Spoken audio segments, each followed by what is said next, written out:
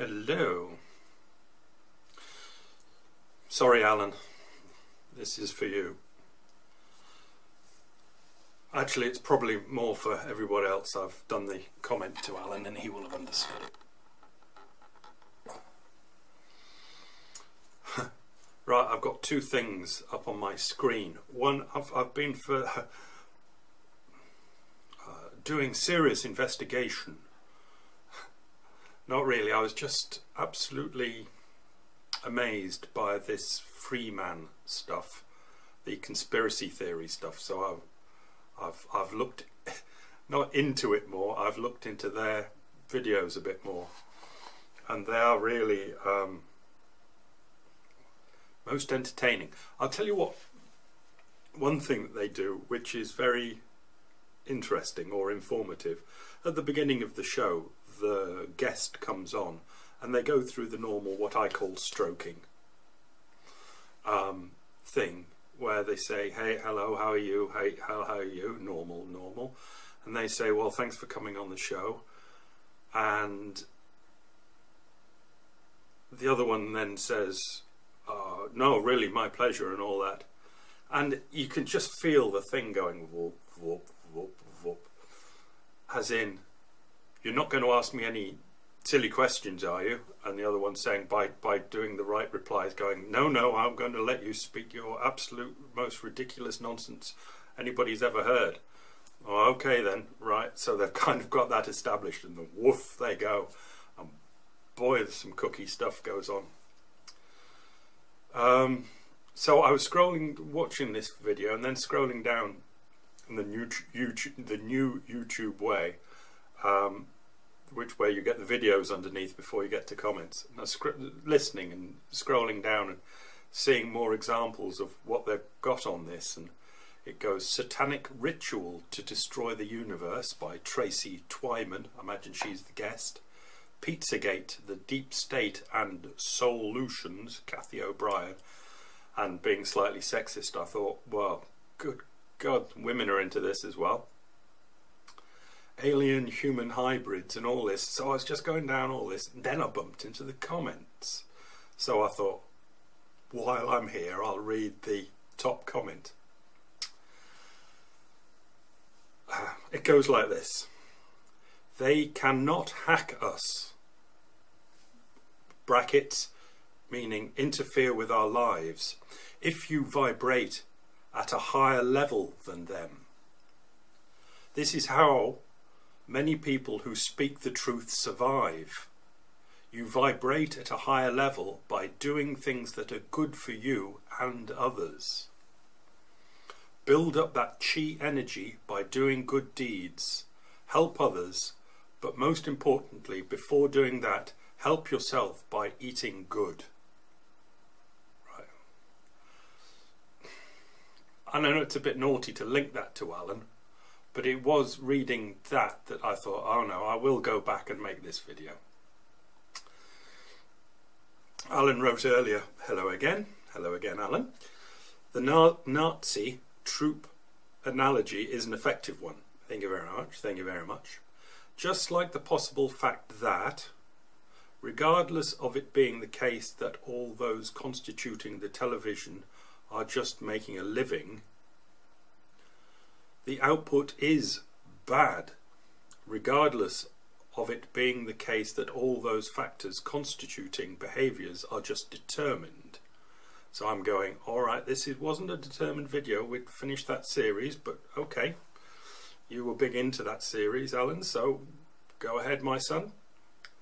The outputs are either negative or positive in effect, i.e. it's just the universe universing, but some outputs are negative. And I go, okay, righto. But then there's the troublesome last paragraph, which meant that I couldn't let it drop. Bad outputs should be critically scrutinised, minimised and deterred, regardless of their causal constitution, etc. And I go, oh dear. And it was going so well with Alan. This is a classic example of the mental math thing that I talked about, where you do the digits and the tens, then you move on to work out the hundreds, but you've got to remember to keep the result of the tens and the digits in your short-term memory so you can add it to the 100. You've got to keep it there. This has got to be there. Right. I must have done a couple of hours, maybe even 3 hours, I don't know, but going through what must have been for most everybody a painfully slow thing about Joe and Jane and all the rest of it, where we established that Joe and Jane could not do anything different to what they did, and that was to represent a base where I could then extrapolate to everything everybody does at all times. There's nothing actually that you or I or anybody could ever do different. Right. That's the thing, which is the digits and the tens that we hold in our memory while we're talking in a deterministic sort of way. Alan uses the determinism word in paragraph 2, and then comes with bad outputs should be critically scrutinized, etc. And we've got this word should, which he advised me, I think it was that word where he advised me, and I tried to go to should stands in for it would be better if it had not, or if it had been. So what Alan's saying is outputs, it would be better if we critically scrutinize outputs.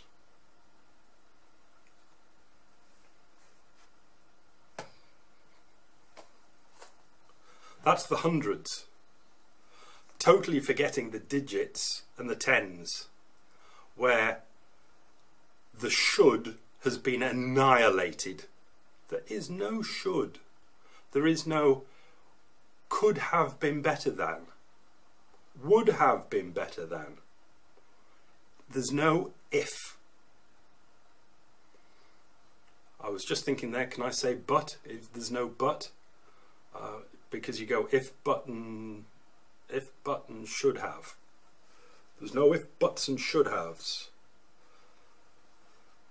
In other words, the word bad output should be critically scrutinized, and what we established is the bad outputs either will be scrutinized or the bad outputs will not be scrutinized, dependent on what happened to the scrutinizer or non-scrutinizer in their entire life world timeline. They either will criticize or they won't criticize. Now, when we're not having, in other words, you don't use determinism word in the second paragraph, when we're not having that, we can put it to the side and we talk. Well, yes, it would be better if this had happened or that had happened or whatever. But in the context of determinism, which you've used in the second paragraph, holding in mind determinism, you don't have shoulds. You've got to put determinism back in a book somewhere, close the cover and put it back on the shelf, and then you can go, you should do that, you shouldn't do that, this, that and the other. But in the context of determinism, there is no should. There is either will happen due to the timeline or will not happen due to the timeline. So, I could go on and expand how, even if you've got your determinist book on the shelf, how it's still pertinent to every single occasion that we ever come across.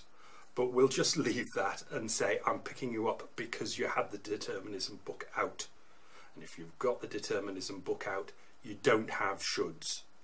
All you accept is, life is how it turned out. The universe universed and that happened. That's all you can possibly say if you accept the determinism concept, if you've got the determinism book open. This is why most people close it very quickly, put it on the shelf and never look at it again, because all it leaves you with is the saying that the universe is universing and it will get on universing, and in this context it will get on universing to critically scrutinised bad outputs, or it will not critically scrutinise bad outputs, dependent on what the universe has been up to in the past and the way it's flowing forward. So I'm sorry about that, Alan, but as I said in my reply to you, you started it.